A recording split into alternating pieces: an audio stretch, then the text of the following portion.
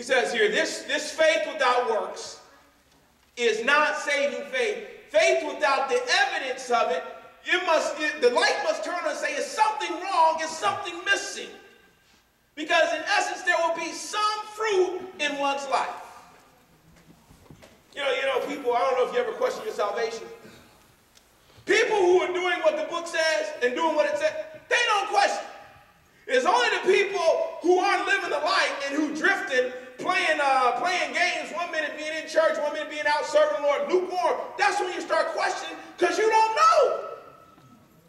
Because you ain't been doing what it says. Turn with me in your Bible to 1 John chapter 3.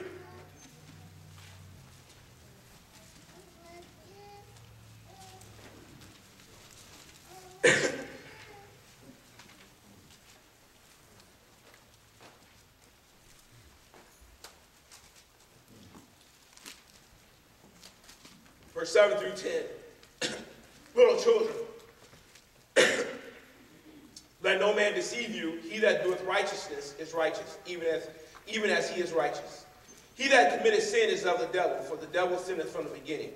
For this purpose the Son of Man, Son of God, was manifested, that he might destroy the works of the devil. Whosoever is born of God doth not commit sin, for a seed remaineth in him. And he cannot sin, because he is born of God. In this the children of God are manifest, and the children of the devil. Whosoever doeth not righteousness is not of God, neither he that loveth not his brother. For this is the message that ye heard from the beginning, that we should love one another. Now, 1 John, the book, the love chapter, and those things about sin and so on in context are not what you think that we don't sin, but in essence what he's saying that if you are a follower of Christ, you're going to do right. If you're not a follower of Christ, you're going to do wrong. Now, we know that in this earth, we got this old body, so we're not going to be perfect. But the goal of every believer when you come to Christ is to strive to be like him in all matters. In essence, to be holy, to be set apart. So he says here, look, you can't say you have the saving faith and there is no evidence of it. Then he gives the example of Abraham, and we know Abraham, Isaac was a son of promise. God says to Abraham, look, I want you to sacrifice your only son. Now, I don't know about you. I read that story and I think that's amazing. That Abraham trusted God so much that he'd be willing to put his son on that altar to sacrifice him. Abraham had true faith. He had that faith. He didn't know what was going to happen, but he knew the character of God. He knew the promises that God had made of him, and he was willing to put his son on that altar, and we know that God delivered him. And the scripture said it was imputed unto him for righteousness, and he was called the friend of God. Why? Because of what he did. He knew he believed. See, it's easy to say I believe and I have faith when times are easy and soft and nice and easy. I told Pastor, you know what Pastor I want to do? He told a story one time about this church. I said, Pastor, I just want to turn the lights out one day. And let's just do this drill. Let's turn the lights out and just put some black masks on some people running there with them cap guns and start shooting. Are you going to and see what happens? He said, man, see, that's that young stuff. Man, how do people have a heart attack? They ain't because they not following. Happy we running, stepping on each other. I said, let's do it, let's see. If they go, they're going to happen.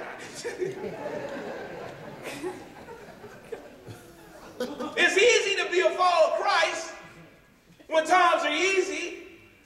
Everybody's a follower when there is nothing going on, there's no persecution. But when times get tough, that's when we find out what you believe. We find out when you're put in that awkward situation, because your faith is going to be evidenced by what you do.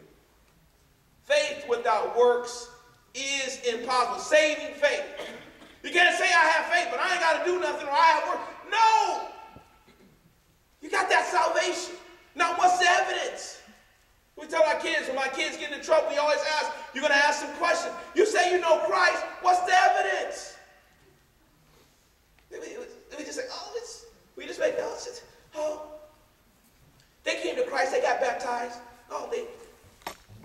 None of us, the truth is, no one really knows. Because we don't know your heart. I don't know your heart, you don't know my heart, but you do know what I do.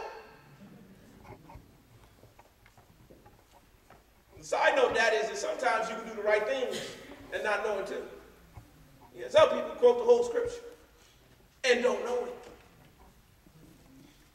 Well, first you got to put your faith and your trust to be a part of this family. Simple faith. Put your faith, your trust, your hope in Jesus Christ alone. From that, you become a part of the family of God. Then the things that you do on a day, your language, the places you go, the things that you say are evidences of knowing him. And I hear people say, well, I can go hang out at this place and I can hang out that place because, you know, I'm a believer and it'll be different. And Christ did. No, Christ hung out with some rough people. They didn't like it because he hung out with the sinners and so on.